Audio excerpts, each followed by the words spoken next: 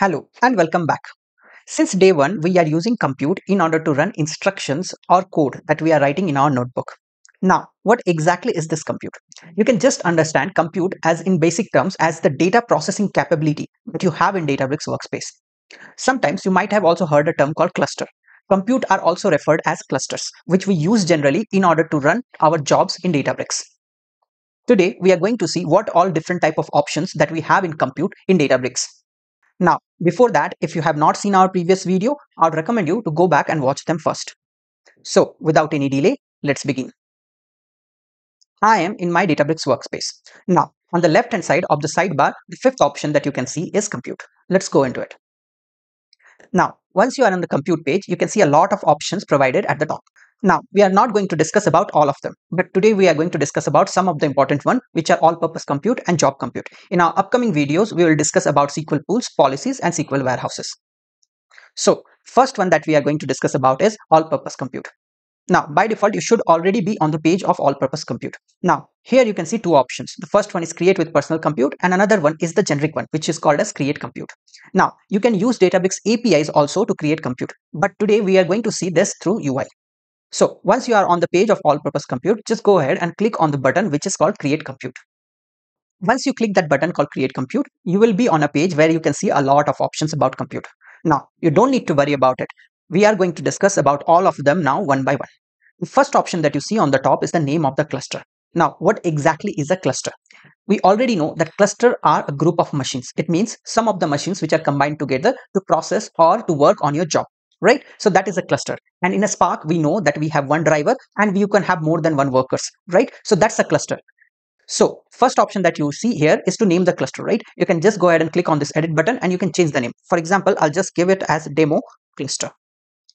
Right? So once we are done with this, you can change the name here. Then the next option that you see is policy. Now, what is a policy? Policy is basically in Databricks is to restrict or is to define a way in which you define a compute. So the first policy by default selected is unrestricted. It means you can go ahead and design any type of cluster that you want. You do not have any type of restriction, right? Now, once you click this drop down, you can see all other different policies that are by default available for you. Now, we are going to discuss about all of them, but for now, we will just stick around with unrestricted. Now, other two options that you see here is multi-node and single node, right? So multi-node means you will have more than one machines assigned at your cluster. But once you change this to single node, you will see you don't have any other option to have more than one node. So let's go ahead with multi-node first. So once I do that, you can see other options are enabled by default, right? The next option that you see is access mode. So once you select a multi-node, you have multiple options like single user, shared, or no isolation shared.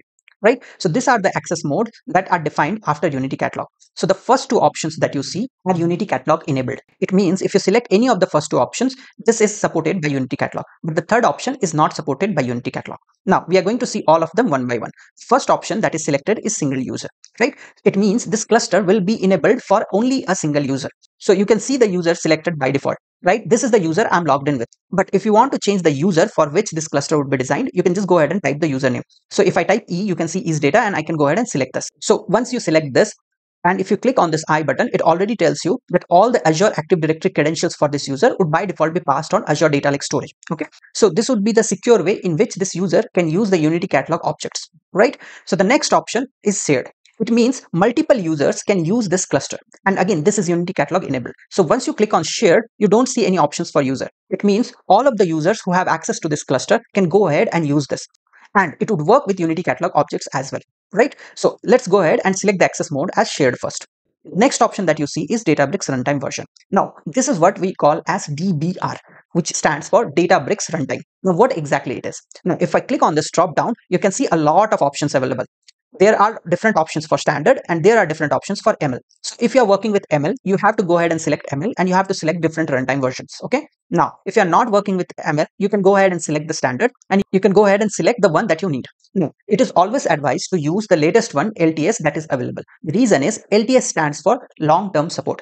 And what exactly is this Databricks runtime? This Databricks runtime is a pre-packaged image with all of the different Spark versions, Scala and Python and all other necessary libraries, plus all other fixes for the bugs that are there from the previous version. Okay. So once you select this version, this image would by default be installed on your cluster on the workers and the drivers. So you don't have to worry about different type of library installations in order to work, right? So you can see 15.4 is the latest LTS. So let me just go ahead and select this. Now it says it is with Spark 3.5.0 and the Scala version is 2.12. Okay, once I select this, you can go ahead and see the runtime version being selected here. So you can go ahead and change this as well. So if you use 14.3 LTS, you can see it is changing here on the right hand side, right? Now, the next option that you see is Photon Acceleration. Now, Photon is a runtime engine that Databricks designed with C++. Now, the benefit of Photon is it gives way faster execution for the Photon enabled jobs. Okay. Now, in case of Spark, sometimes a job might run slow, but once the Photon is enabled, the jobs might run very much faster when the Photon is enabled. Okay. Now, there's a documentation available on Databricks where you can go ahead and learn about Photon. So if I scroll down, it is very much enabled for data ingestion, ETL streaming, data science, and interactive queries. Okay. So you can go ahead and enable Photons for the requirement of your jobs as well. Now, once you check this photon, you will also see the photon tag added to the summary of your cluster. Okay. But once you disable this, you'll see the photon tags goes away. Okay. But you need to know that the photon comes with a little bit of cost. So once you enable this, you can see the cost increasing here, 6 to 8 dBUs, right? If I disable this, this goes to 6 to 9 dBUs. So the photon comes with a little bit of cost that you have to keep in mind. Okay. Now, the next options are very important. These are the workers and the driver types. And option here that you see is the VM type that Azure offers. Okay. So if I click on this, you can see a lot of VM options available here, right? You can see standard ADS, which are Delta Cache Accelerated, which is general purpose, right? If I scroll down, you can see the normal general purpose. So for example, let me just select DS4V2. Okay. And you can see the information about that VM as well. It is 28 GB memory and 8 cores. So you can very well select the type of VM that you need as per your memory requirement or as per your core requirement. Okay. Now, there are other options available. For example, if you need some memory optimized job, where memory should be high, the number of cores should be low. You can just go ahead and select the memory optimized VM. Okay. Now, here are two different other options that you can see. The first one is minimum workers. The second one is maximum workers. Now, this is called auto scaling. What happens is if you define the minimum number of workers and the maximum number of workers, your job will start with the minimum number of workers. And as and when the requirement increases, it will scale up to the maximum number of workers you have defined. Okay, and this is what is auto scaling, which is a feature that is available with Databricks. So if you are unsure that how much consumption is required, you can very well enable auto scaling from this option. Now, if I uncheck this, you can see that option been gone. Okay, now here it is fixed. If I say 1, means now my worker will only be 1. It means my cluster would be 1 driver and 1 worker. But if I enable auto scaling, my cluster would start with say 2 workers and can go up to 8 workers, right? So if I scroll up on the summary, you can also see it can go up from 4 dBUs up till 14 dBUs per hour, right? But if you uncheck the auto scaling, and if you select the number of workers, for example, as 2, and if you scroll up, it gives you a fixed amount of dBU, which is 4.5 dBU per hour, right? It means the number of workers will now be fixed. You will have 1 driver and you will have 2 workers. Now, if I scroll down, you can very well select the type of driver as well. Okay. Now, you can just let it be with the same as the worker type, or you can select a different type of driver. And once you are done with the selection of cluster, for the all-purpose compute, you get one more option, which is called terminate after. This helps you save cost. Once you enable this and you provide the number of minutes, if your cluster is ideal for that number of minutes, it will automatically be killed. Okay, and this is the very good option to save cost. You have to keep in mind, if you are designing an all-purpose compute, please check this terminate after and give it a minute. For example, if you want to kill your cluster after 10 minutes to avoid cost, so if you're not doing anything on your cluster and your cluster is sitting ideal, automatically get killed after 10 minutes. Okay, so this option saves a lot of cost. For example, I would let it be 30 minutes. And once this is done, you have different other options like tags. You can go ahead and supply this. For example, I'll just say owner of this cluster is ease with data. Okay, so tags are very much important if you're planning to drill down into the cluster cost. Now, you have more other options like if I click on this advanced option and if I scroll down, you can see different options. Like here, you can pass on Spark configs to your cluster, and here you can pass on environment variables. Okay, other than this, there is logging information that you can do. For example, if you want to save logs into DBFS, you can just go ahead and select DBFS and you can provide path here. Once you do this, all the cluster logs will get saved to this particular DBFS location. Similarly, there are init scripts. Now, we are not going to discuss about init scripts for now. We are almost done with our cluster configuration for all purpose, right? So the only one that is left is no isolation. So I will just go ahead and select no isolation now. And you can see the Unity catalog tag is gone from the right hand side, right? Again, this type of cluster is basically used for legacy workloads, which are still running on Hive Metastore. And these are again shared by multiple users where there is no isolation between them. So it is very important that when you migrate to Unity catalog, you just go ahead and select shared cluster if multiple users are using the same cluster, or single user cluster if you are only using that cluster and no one else is going to use that. Okay, so let me just go ahead and select shared now, and I will just scroll down and I'll click on create compute. So as soon as I do that, you can see the screen mark running, right? So I'll just not turn on this compute. So I'll click on terminate. But you can see on the top, there are different other options available. Okay. So if I click on libraries, here you can attach libraries that has to install on this cluster. For example, if you want to install any jar file, or if you want to install any wheel file from Python, you can just go ahead and click on install new and give the path of the volume where the file lies. So once this cluster will start, automatically these libraries will get installed. The next option is event log. So this is where you can see if you have an auto scaling cluster enabled, this is where you can see the step up and step down for these clusters. Okay, how many worker nodes are available, how many are being added, how many are being removed. Okay, so all those informations will come in this event log. The next one is Spark UI. And this is the most important one. So once this cluster is up and running, you can see the Spark UI. And this is where you can go ahead and debug your jobs. For example, any job which is running on this demo cluster, you can just go to the Spark UI and you can see the job information in Spark UI.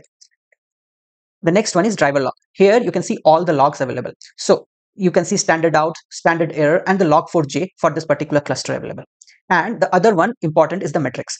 Now I'll show this metrics to you right away in the cluster that we created previously. Okay, so I'll go back to compute and I'll open the ESV data cluster and I'll go to metrics. Now you can see here, right? Here you have different options like CPU utilization, memory utilization, all of the options are available. And this helps you to very much debug how much memory you are consuming, how much CPU usage is happening. Okay. You have other options like hardware, Spark or GPU. You can just go ahead and select and you can see all the information here. Similarly, if I go to Spark UI, it will load the older UI that you have. So here you can see all the options for Spark UI is available. Now the one more tab that you can see is notebook, which is disabled, which gives you an option to see how many notebooks are connected to this particular cluster. Okay, now that you understand everything about this cluster, let me just go back to compute. And the important part, I'll click on this three dot and I'll click on edit permissions. You can see here, if I click on this, I can give users or groups or service principal access to this cluster, right? But if I click on this drop down, you can see there are only three options available for a particular cluster. The first one is can manage. Means if you give any user permission of can manage, it means they can very well delete your cluster or edit your cluster. Okay, but if you give can restart, it means they can only start your cluster or stop your cluster. They cannot edit the cluster or they cannot delete anything from that cluster. But if you give only can attach to, it means they can only attach their notebooks or SQL scripts, or they can only run the jobs using your cluster, but they cannot stop, start, or they cannot edit or manage your cluster. Okay, so there are three different type of permissions available on a cluster. You can very well select the users, group, or service principal to whom you need to provide that access. Okay. Now that we have created one of our cluster, let's go ahead and see other options for policies that were available in that cluster. Okay, so I'll just go ahead and click on create compute. And this time on unrestricted one, you can see single node, right? Once I select the single node, you can see a lot of options gone. Like for example, you cannot see auto scaling. It means you can only create a cluster with only one node. Okay, and you can see that is the driver node. Right, so this is a single node cluster, okay, that you can go ahead and create. Similarly, this single node cluster can be used by a single user or shared or for no isolation. Okay, you have three access modes available. This is all on unrestricted, but there are some predefined policies that Databricks gives you. So once you select this predefined policy, all of the options are auto-filled or some of the options are auto-filled. For example, if I select our personal compute and I click on confirm, you can see this becomes single user cluster, which is of only one node. Right, policies are basically nothing but subset of unrestricted, right? So if you select unrestricted, if you select single node and access mode as single user, it is same as the policy of personal compute, right? So if I go ahead and select on shared compute now, if I click on confirm, this is nothing but multi-node with this shared access mode, right? You get an option for auto scaling here that you can very well change. Okay, now if I click on this again and if I select on power user compute and if I click on this, you can see you can get options for different access mode, but this time you get auto scaling, right? So these policies are nothing but the subsets of unrestricted one, which are predefined for you so that you don't have to do everything from scratch, right? Similarly, if I click on this drop down and select the legacy shared one and I click on confirm, you can see this time this is not Unity catalog enabled, right? So this is nothing but a multi-node cluster with a access mode of no isolation, and you get options with auto scaling. Right, so these are all the predefined policies that are already provided for you. So next time, if you want to design a shared compute, you can go ahead and very well select this and you can click on confirm and you can go ahead and design the compute from here. You don't have to worry about going into unrestricted and filling out all other informations, right? So policy makes our job a lot easier. It also restricts some of the information. For example, if I go to personal compute, if I click on confirm and if I click on this node type, you can very well see only three type of nodes are available. There are no other nodes available. It means it restricted all other things. So you can use policies in order to restrict things. right? You can very well design your custom policies as well. So if I click on this compute, if I go to policies, here you can go ahead and create a policy for yourself. Once you create a policy, you can go ahead and use this policy next time to create compute or force computes which are already running to use this policy. Okay, and we are going to see about policies in our later videos. For today, we have already seen what are all the all-purpose compute. Okay, the next option that you see is job compute. Job computes are nothing but are the computes which are created on the runtime while you run your job. For example, you don't want all-purpose compute to run your job, right? You need some compute which should start up as soon as you trigger your job and should shut down once your job is complete. And for that purpose, job compute is used. And it is always recommended to use job compute if you're running your jobs, because the job computes will automatically turn off as soon as your job is complete or your job fails. Okay, so you cannot go ahead and create job compute from here. We will see how to create job computes when we work with workflows. So in workflows, you have option to create a job compute. You define the type of compute that you need, and once you trigger your job, it will automatically create a compute here, and it will run the job in that compute. And once that is done, it will kill that compute. Similarly, the next time you again run that workflow, it will again create one new compute with that same configuration, and it will turn off as soon as you are done with your job. Right? So that is the purpose of job compute, and this is how it is different from all purpose compute. Okay. So all purpose computes are basically used when you want to do something interactive. For example, you want to run your notebook, you want to run your SQL manually, or if you want to run a job manually, even you can run a job using all purpose compute, but these are something that you do interactive. Okay. But job computes are basically used to run your jobs. Okay. Now, you might be thinking that this is too much to learn about compute, and that is right. Now, Databricks offers something which is called serverless compute, which we will see in our upcoming videos, and that reduces of all the efforts that we have done while designing our compute. Okay, in serverless compute, you don't need to worry about designing your compute. You just select serverless compute and you run your jobs. Automatically, the compute would be determined by Databricks in the background. You don't have to worry about it. And that is the benefit of serverless compute. And we are going to see serverless compute in our upcoming video. In our next video, we are going to discuss about pools and policies. Till then, keep learning, keep growing, and keep sharing.